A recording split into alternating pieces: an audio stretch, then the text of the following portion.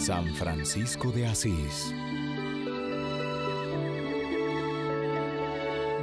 Hoy presentamos En Berna, los estigmas.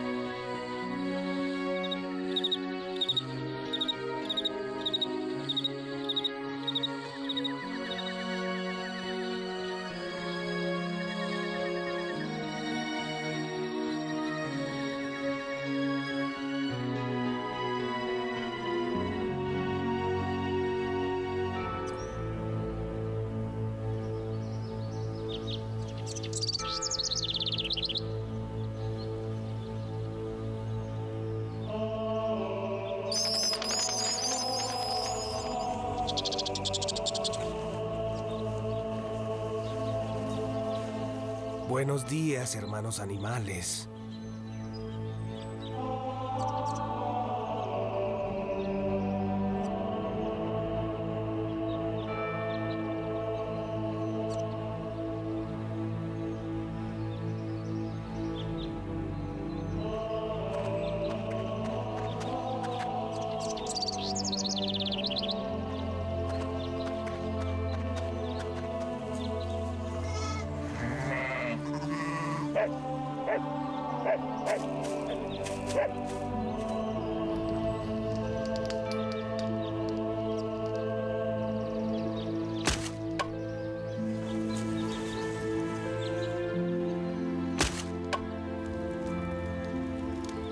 Gracias, hermano.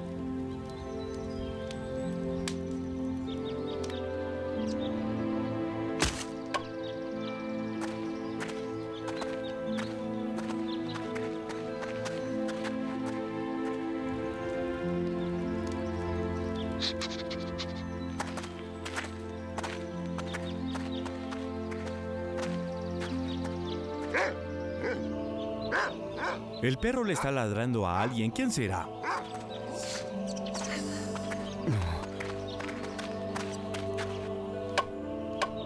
¡Llegó el fraile Francisco! Francisco, Dios te bendiga.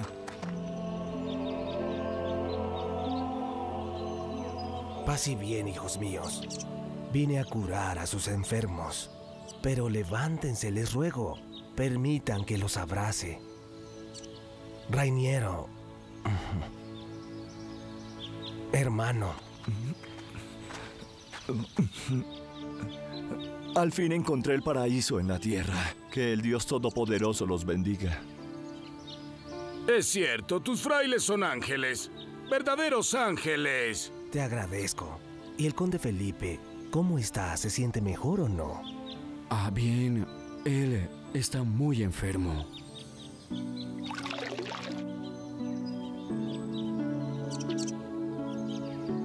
Mi hijo vendió todo. Las tierras, los animales. Se fue. Ya han pasado 10 años y aún no regresa. Pero ahora vendrá a ti Jesús y verás que no te abandonará nunca. Él nunca abandona a sus hijos por ninguna razón. Tranquilo, Felipe. Jesús, Jesús nuestro Señor. Jesús, pronto estaré con Él.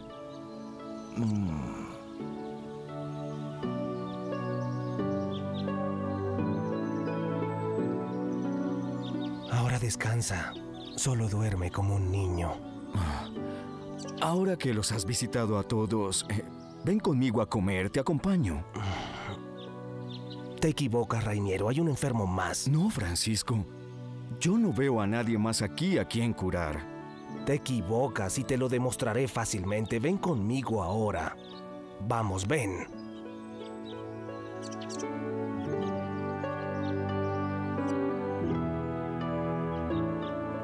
Disculpa, Francisco, pero ¿para qué me trajiste hasta aquí? Quita esa piedra de los pies del árbol. Por favor, quítala enseguida. Rainiero, te lo suplico. ¿Pero para qué, Francisco? ¿Qué quieres hacer? Excava ya, enseguida.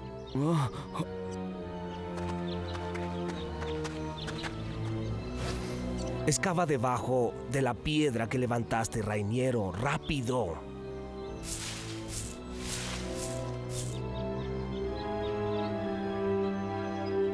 Levanta esa piedra. Levántala ya.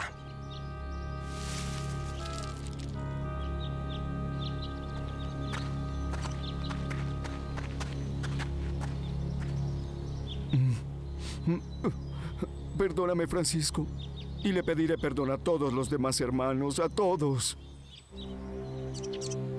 Escondí estas monedas para tenerlas cuando empiece el invierno y ya no tengamos limosnas. Sé que no las tomaste para ti mismo, pero así ofendiste a la providencia de tu Señor Dios. Es como si hubieras perdido la fe, como si no le creyeras más a nuestro Señor. Ahora toma esas monedas, Rainiero, entre tus manos. Rápido, Rainiero. Tenlas con fuerza.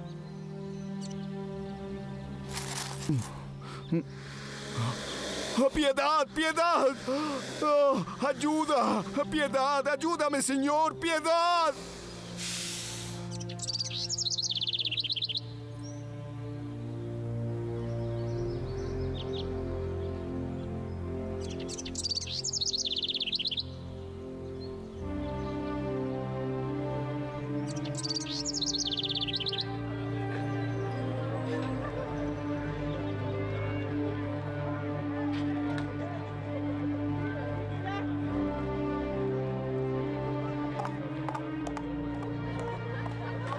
Por lo menos sabes por qué te mandó a llamar Ugolino. Sí, Elías. Quiere algo que no podemos darle. Los llamé porque la Madre Iglesia necesita de santos, obispos que guíen el rebaño de Dios. Peste, carestías, corrupción y pecado tienen sus víctimas. Entonces, en el nombre de Jesús, tienen que permitir que la Iglesia elija a sus obispos entre sus dignísimos hermanos para que el pueblo cristiano sea conducido por manos santas como las de ustedes. Pero, Eminencia, somos frailes mendigos y la regla de los frailes menores, como usted bien sabe, no nos lo permite. La regla agustiniana de la Orden de los Predicadores no permite aceptar cargos ni privilegios, Eminencia. Una excepción, eso se les pide, una excepción. La Iglesia les pide una excepción motivada en un momento difícil, y serían ustedes quienes elegirían a los sujetos más adecuados. Considero que sería para ustedes motivo de gran alegría y de justificadísimo orgullo haber donado a la Iglesia. En el momento en el que les pide ayuda a algunos de sus hijos, debe ser definitivamente un motivo de orgullo. Padre Santísimo, no creo que para nosotros sea la solución más justa. Probablemente, pero lo es para la Iglesia, su futuro, que es lo que importa. Eminencia, tú sabes que nuestro Señor conduce los destinos de la Iglesia por vías misteriosas, a veces difíciles, pero siempre corresponden a su divino proyecto. Deja entonces tranquilos a aquellos que han escogido la pobreza y el anuncio de la palabra de Dios como servicio al Señor. No nos pidas que cambiemos sus vidas. Será Jesús quien salve su Iglesia y quien le dé santos pastores. El Espíritu Santo los guiará. Solo tiene que tener fe en Cristo resucitado. Él no abandonará sin guía a sus hijos. No nos abandonará. Supongo que esta es su última palabra. No hay nada más. ¿Está bien? Tal vez desilusionamos al cardenal, pero no podíamos contestar de otra manera. ¿No opinas lo mismo, Doménico? Nada es casual en la Iglesia de Dios. Cada quien tiene su vocación y debe responder a ella. Y nada más que a ella debe ser obedecida plenamente, sin dudas. Sí, así es. Por eso ahora iré a tomar camino hacia mis frailes. ¿Y tú, para dónde vas? A Boloña, luego a Venecia. Tengo muchas cosas que hacer, ¿sabes? Antes de que mis días lleguen a su fin. Lo importante es que se cumplan con la voluntad de Dios. Y con su gracia, Francisco. Sobre todo con su gracia.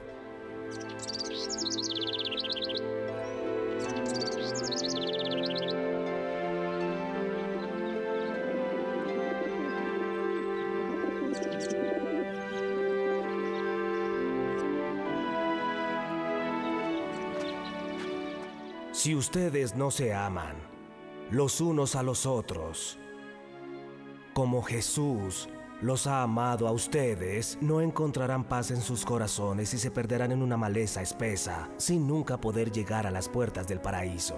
La maleza son nuestros pecados, los pecados de la humanidad, ofensas contra nuestro Creador, pero como Él es infinito, su misericordia es infinita. Si pedimos su perdón, Él se vuelve luz enfrente de nosotros y nos libera del pecado.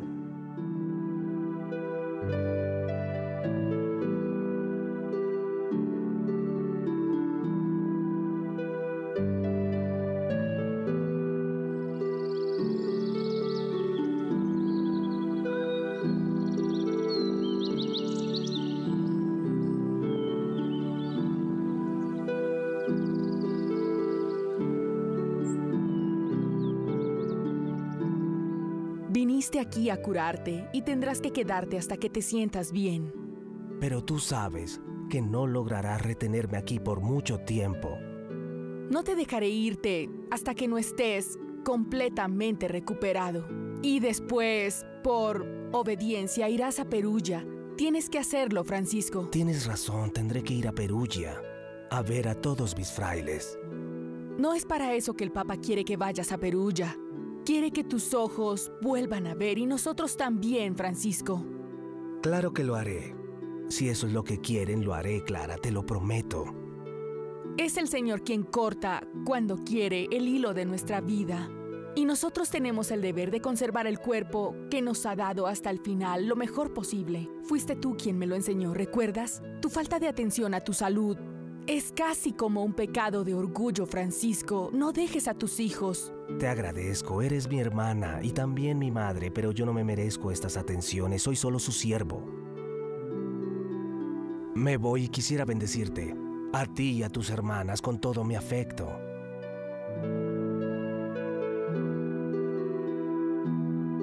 En el nombre del Padre, del Hijo y del Espíritu Santo. Amén.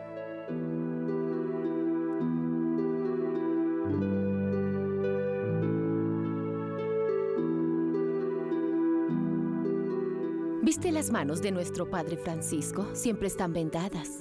Nuestro Padre ama tanto a Jesús que se ha vuelto como Él. Ha recibido en regalo las llagas de su martirio y su cuerpo sufre.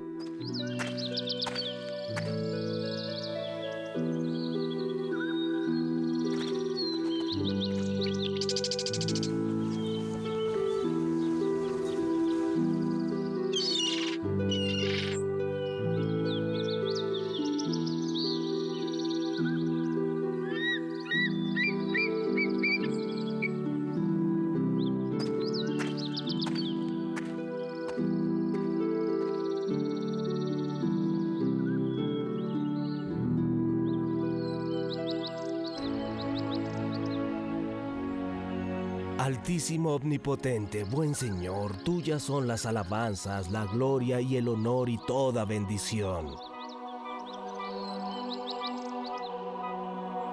A ti solo, Altísimo, se deben dar, y ningún hombre es digno de mencionarte.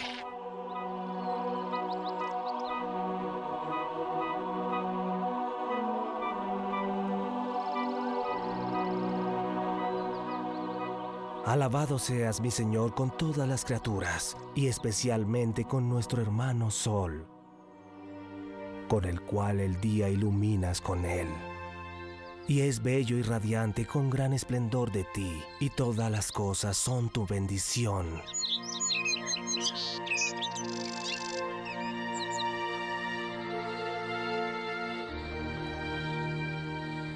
Alabado seas, mi Señor, por nuestra hermana Luna, y las estrellas en el cielo las formaste, claras y preciosas. Bendito seas, Señor, entre todas las cosas.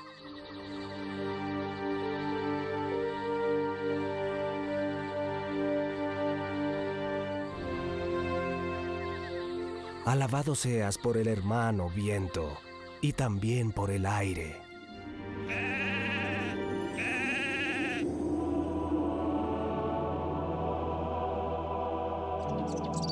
Alabado seas, Señor, por las nubes,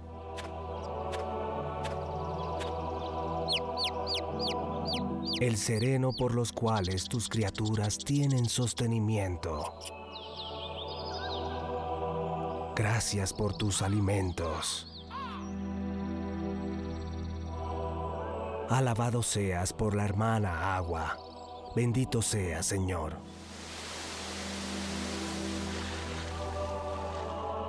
La cual es muy útil y humilde y preciosa y casta. Alabado seas, mi Señor, por el hermano fuego, con el cual iluminas la noche.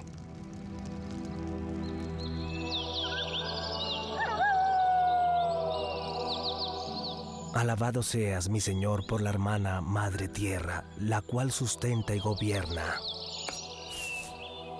y produce diferentes frutos con flores coloridas y hierba.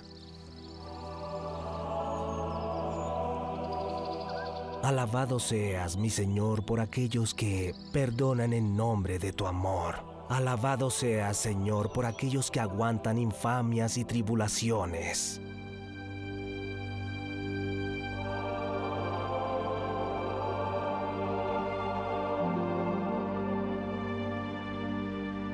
Bienaventurados aquellos que mantienen la paz, porque por ti serán coronados.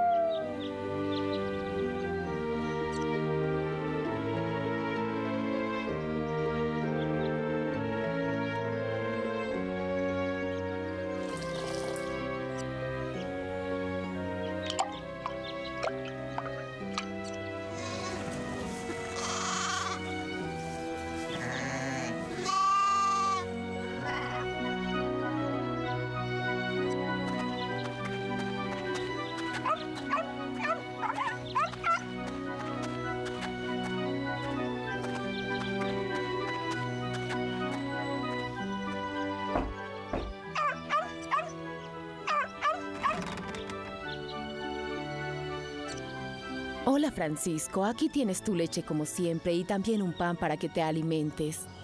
¿Cómo estás hoy? Gracias. Tu interés es muy cortés, hermana. Te agradezco. ¿Qué le digo a la Madre Clara? Sabes bien que se preocupa por tu salud.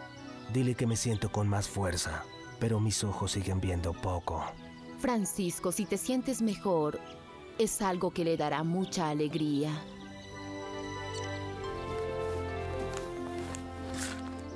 Toma, hermano perro.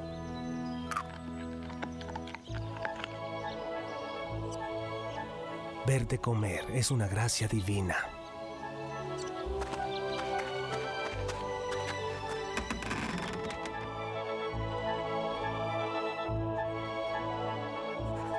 Iré con el fraile Andrea a hacer lo que el Santo Padre me ordena. He decidido que me haré la operación que me ayudará a servir mejor al Señor.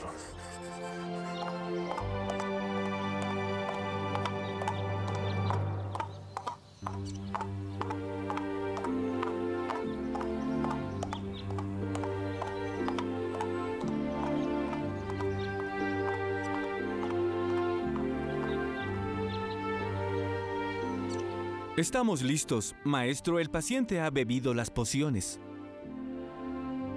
Bien, les explicaré. Operaré con una aguja de oro puro y una punta delgada y chata, y luego, de controlar el grado de endurecimiento y el espesor de la catarata, operaré en nombre de Dios. Luego giraré la aguja para poder llegar a la córnea, llegando así a la pupila. Estaré en condición de doblar la catarata empujándola con cuidado hacia abajo. Luego giraré y retiraré la aguja. Así la catarata no seguirá impidiendo la función visual. Bien, entonces empecemos. Encomendémonos al Señor en el nombre del Padre, del Hijo y del Espíritu Santo. Amén.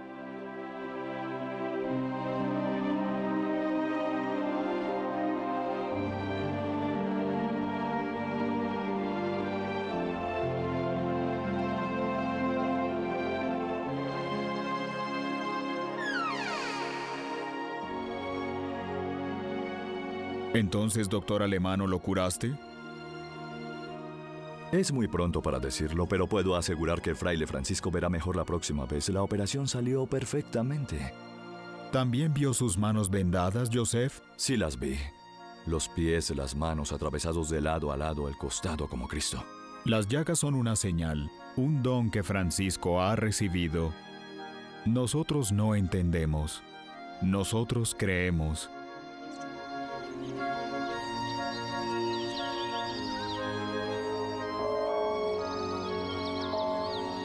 ¡Francisco! ¡Regresó Francisco! ¡Miren!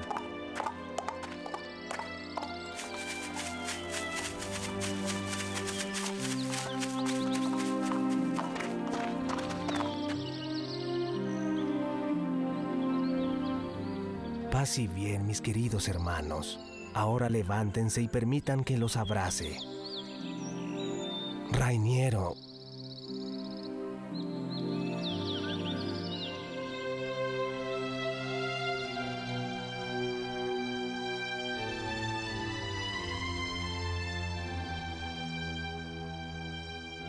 Te agradezco tanto, Señor, porque tú le devolviste la vista a nuestro Padre Santo. Seguirá siendo nuestro consuelo y guía. Dios te salve, María, llena eres de gracias. El Señor es contigo, bendito es el fruto de tu vientre, Jesús. Santa María, Madre de Dios, ruega por nosotros los pecadores, ahora y en la hora de nuestra muerte. Amén.